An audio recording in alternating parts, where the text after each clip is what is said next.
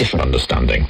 Official Catholic dogma states, quote, "The Blessed Virgin Mary to have been from the first instance of her conception by a singular grace and privilege of Almighty God in view of the merits of Christ Jesus, the Saviour of mankind, was preserved free from all stain of original sin." So Catholics believe she was sinless? Yes. But that contradicts Romans 3:23, verse 3. Yeah.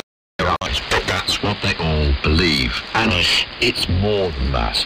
Catholics believe in a doctrine called original sin. Now, this is the belief that everyone has inherited sin.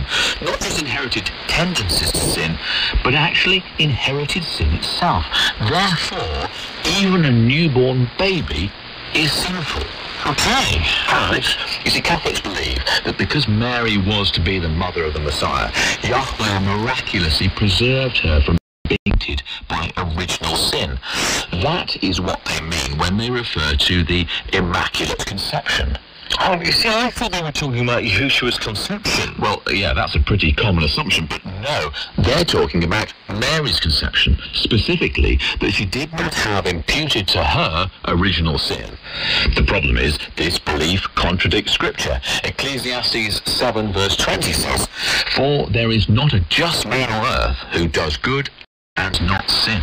It's an all-inclusive statement, though, Dave. You know, so it obviously would include Mary too, yeah? Well, the doctrine of an Immaculate Conception is not taught in the Bible. Quite the opposite. The Bible teaches that everyone, including Mary, are sinners in need of a Saviour. Actually, Mary herself said that. Really? Yeah. Remind us where? It's in here. It's Luke 1. It's verse 47. And this is after the angel has told her that she would conceive by the Holy Spirit.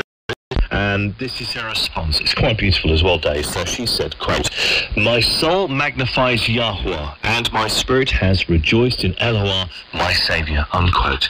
Now, if Mary was sinless, she wouldn't need a Saviour, would she? Oh, yeah, Mark, that is a good point. Thank you. Very good. She admitted in needing a Saviour just as much as any of us. Yes. So, to summarise then, the idea of an Immaculate Conception has nothing to do with the conception of Yahushua.